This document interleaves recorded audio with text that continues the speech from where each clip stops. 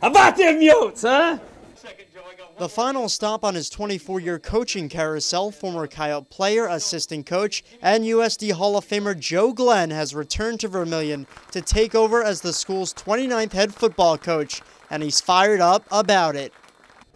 You have a chance to go back to your university and do something that they're asking you to do. Go do it with every fiber you have in your body, with all you've got for Vermilion and White. And here I am.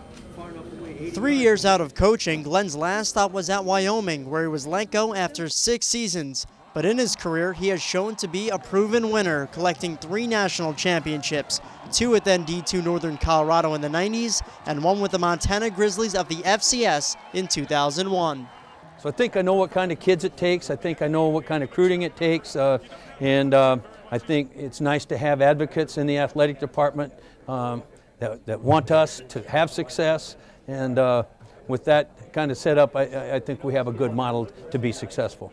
But up until about a week ago, Glenn's only blueprint was for living the retired life. That wasn't until he got a phone call from USD Athletic Director David Saylor. The new leadership was covered. The ones I really wanted to focus on were his discipline and his academic mission belief as far as university setting. And once he convinced me of those 2 things, it was pretty clear he was the guy.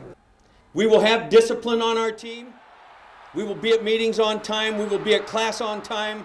We will take care of our teammates and make sure they're doing the right things.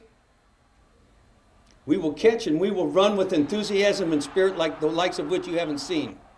Glenn is going to have his hands full from day one, with USD having to replace 23 seniors as they head into the Missouri Valley Conference in 2012. North Dakota State, South Dakota State, Northern Iowa.